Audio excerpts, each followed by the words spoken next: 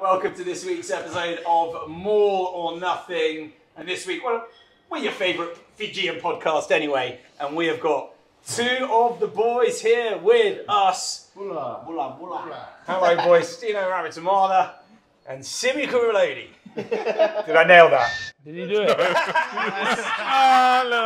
Sanga. Max's turn, go. Stino Ravutuamada? Ravutuamada. Ravutuamada? Correct. Simi Kuruvoli. And then our in-house Fijian man. Ravutuamada Kuruvoli. Kere mga chinana. Bulavanaka Sayanra Nalangu Rain Wilsoni. How good, eh, boys? This is it. I'm home. I'm back home. I know we're in Cardiff, but I'm home. Good drive, wasn't it? Like I feel like I'm going this way. Yeah. Oh, fuck you. That's it. Look how quickly he drops us. I know. As soon as the Fijian boys are here, we're just nothing to you. Yeah. Your side girls. I just feel happy to have them. What's Fiji been like since the World Cup? Because you should have beaten England. Yeah, 100. Like you should have beaten England. But to go as well as you did, like everyone, obviously Portugal, I've labelled it as you boys being Fijian, like just being nice and saying, okay, we'll let you have the win, but we're still going to go through. Like that's just the Fijian way, and I love that from you boys. But boys, you should have been in the semis, eh? Yeah. What was Fiji like? Talk to me when you got back. Right, we got off the airport, we thought we won gold for Fiji. Really? Was it mad? Was it mad? Was it mad? It was mad. Like, oh, From sick. the kids to the oldies. But that's beautiful. That's what you want, eh? That's like, no matter what, like you've made Fiji proud, eh? Class. Imagine if you did win the World Cup. Kings forever. Kings forever. There's the goal. Prime Minister will be like, yeah, get them one each car. That's what they want, a free car. That's right. Guys just get a lease car.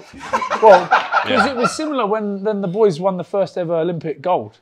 So the $7 Fijian note, eh? Do you know some of the boys that are involved in that? Yeah. Like they're treated like kings now, eh? But not now. You guys are the new kings. Describe to us what that World Cup campaign meant to people back home in Fiji. It was special, man. You know, during our test match, everyone kind of Doubted us. yeah, everyone doubted the team.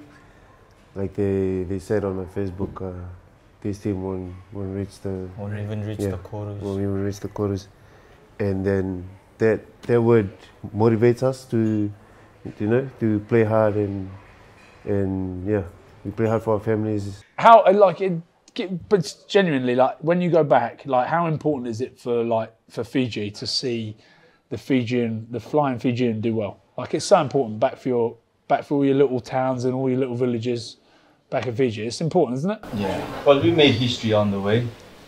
Beating England first, and the Aussies in the... No offense to my Aussie brothers here. Yeah, but because rugby in Fiji is huge.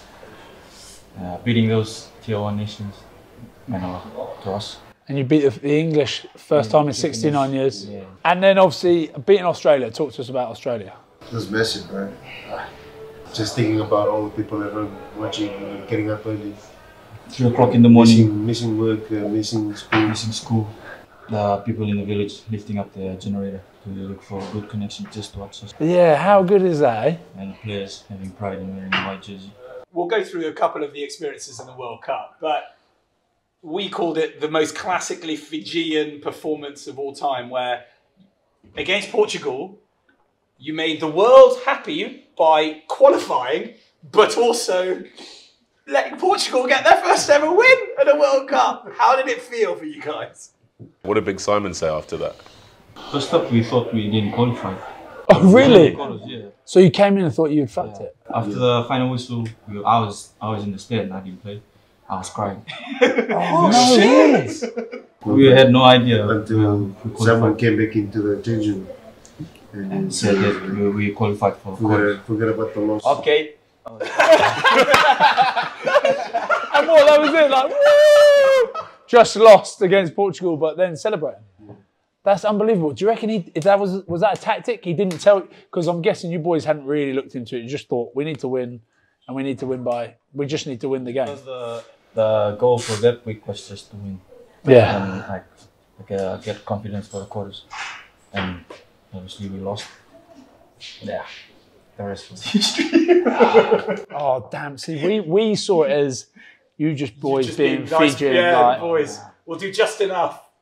So everybody's you happy. just see the Portuguese boys like meeting Ronaldo, and Oh, they that lost was the all. plot, That was yeah. all you boys. Yeah. That was all you. They would have Yeah. met Ronaldo. Ronaldo came down. and Yeah, to come and meet them and everything. They came back to Portugal, and the airport Kings. is like absolutely banging because they got this win thanks to you guys. yeah, So kind, the You're Fijians. welcome, They're just. Portuguese people. yeah. There you are. There you have it. You are welcome. There you go. What's been the main difference from your perspective? I mean, you're both young guys, but from what you've heard from those who've been at previous World Cups, why was this one different? Why was this Fijian side so much more prepared, it felt like, than previous World Cups? I think it started from day one. We went to the village in Taverni. No one knows each other really well until we get into the camp. And that's what Simon has said. He's like, he wanted people to remember why you do what you do, and why you were back, home in the villages and going up together and singing and all that wonderful footage that came out. But is that how you felt as well? Yeah. It got us like really tight as a group, like knowing where we come from, especially seeing the people in the village, what they do, and what they do, like early in the mornings or Late at night to watch the games, and we like, oh yeah, that gave us a feeling on, especially because every time we get a call like for national duty, we just go to the hotel, stay in the room on our phones, no talk, no nothing, just next day meet in the meeting room, train, come back. But the first day in Taverni was whole different. There was no players everywhere, no sleeping You're sleeping next to sleeping each other. like on the floor, on the floor, on the yeah. floor, right? That was sick. But that's like when you were kids, right? Yeah. That's what you do as kids. I remember going to Leonie Nakarawa's family's house, and all the kids were just sleeping on the floor. That's class. So taking you back to like the days when that's what it was like, eh? like the days how we started playing. Right? Yeah. How special is that? That is so good. It was so good, especially like experiencing that unless till we are on a professional level now, we get to experience what we came through. Don't change. What you came Don't from. change. Yeah. Don't change. Always remember that. Yeah. Like experience what you came from. Exactly. So good. Especially when you've got like that view Oh, of man. hindsight. Now that you're like both seasoned pros. They were probably my most So favourite special. bits of like footage that came out when you boys were building up to the World Up the Cup. hill, the June. You know, up the hill when you all give it the walking up the hill. But even like in and amongst all the villages, like all you boys, I'm pretty sure I saw Penny Matawalu in with the mamas like getting the. This was up in the dunes, sun's hot, and he's been on his beanie, wearing his beanie. How long was it? How long were you guys there for? In Taverni? Yeah. Just 1 week. 1 week. 1 week, yeah. That's quite a long time though, to be like sleeping on the floor and all of that. Stino, let's start with you. What was the single best moment of the World Cup for you?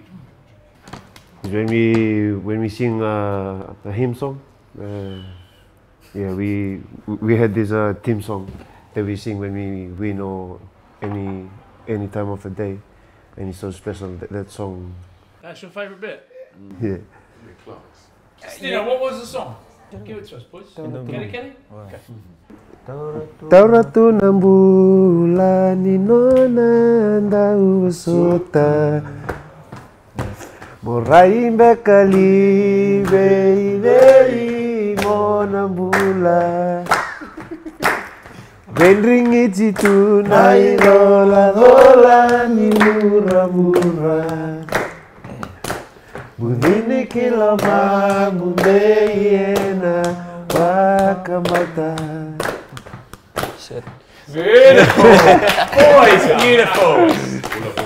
This is it though. It's just like heart and soul. It is, and it's so harmonious, and it's like, if it was sort of English people, it'd be 54 beers. You'd be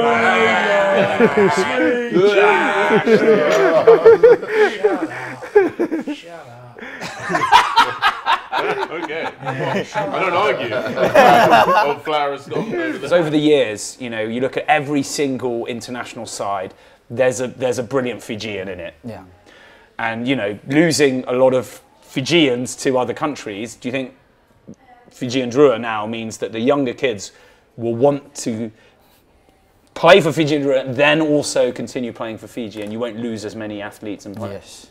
Now, like before, when the Fiji team comes together, like we go back to the basics, just like before. Not like now, professional. We have a Fijian Draw professional environment. Like when the overseas boys come and meet us, like we're on the same level. Give a quick word on Simon Ravutuamada. No, yeah, he's a good man. The way he approaches players, so professional. Yeah, he's a good man. He's like says stuff in a way that we learn. Like we learn from, instead of just like barking at us. Yeah, and like Vern. Sorry, Vern. Yeah, he's a top man. How important was it that he understood, as you were all saying, he knew how to talk to you, and you've had a succession of foreign coaches who in before, and suddenly you've got somebody, you know, who knows the exact words and understands what it means to be Fijian and to represent your country. He once was a player, and he's a Fijian, so everything that goes around the group, he once has got through that too. So everything he says or acts, he knows what's going on in the squad. So yeah. Let's get Sarevi involved. Because when I turned up to the Fijian hotel, he gave me the old like that, and sanga. And I had to go and sit with the elders at the front, and they gave me the grog, but it was very thick. When was this? After the Fiji-England game. No, you boys were out on the piss. Well, you came after we left it. Sanga, I was there, and you boys were out till 6 in the morning. At 6 o'clock in the morning, I was like, fuck. And everyone says, no, the grog, you know, it chills you out, it makes you feel tired. No, it's 6 o'clock in the fucking morning. You're gonna fall asleep. I'm like, hey, the grog is making you sleepy? No, it's fucking 6 in the morning. And Nico's like, come on, baby, stay. And I'm like, Nix, I'm going back to the ship. And okay, I'm gonna stay. And I was like, fuck, you have too much grog. No, it's fucking, look at the time, 6 o'clock in the morning. I'll do that too. Right, we've got some quick fire questions. You ready? Happy to go with these? Best teammate you've ever had? Best teammate you've ever had? Mine would be Ben Matol. Nix's brother. Masi. You say for Masi? They're from the same village. You? Shit. Someone you wish you had been teammates with from another team that you could have been teammates with? Aaron Smith. Aaron Oh, Smith. good one. Legend. Sevuris. Yeah. Good boy, eh? He's a good boy. Well, George Bauer and... Yeah, they lived together. We had George Power on. Hey, George Bauer, what a lovely bloke, eh? Good Legend. man, eh? Favourite World Cup moment? Mine will be beating Australia. Being Australia. Yeah. Making my debut for the World Cup. Nice. Worst World Cup moment? Losing to England in the quarters. And then looking up and seeing James Haskell with his top off like this. Get down from there, man.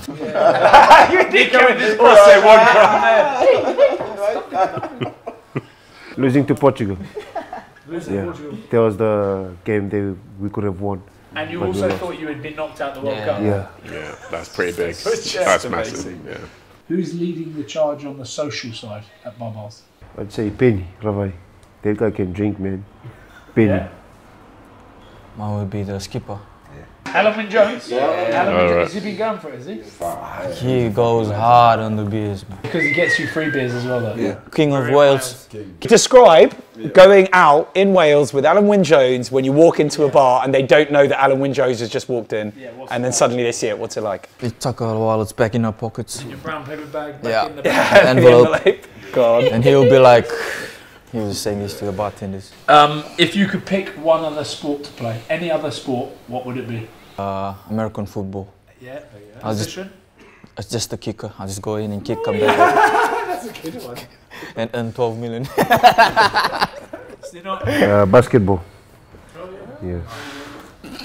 And then last thing, starting this end, one thing you could not live without. And you can't say family. My phone. Your phone.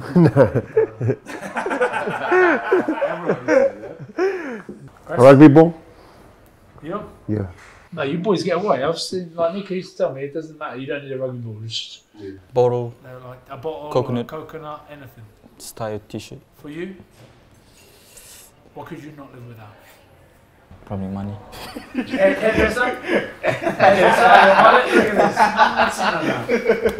Sadly, that is all the time we've got left for this week. A very special Fijian podcast, as we always are, but with some of the legends. As always, thank you to Ryan and to Max, but also huge thanks, Simi and Stino. And yeah, the future of Fijian rugby is bright. Naka. More or nothing.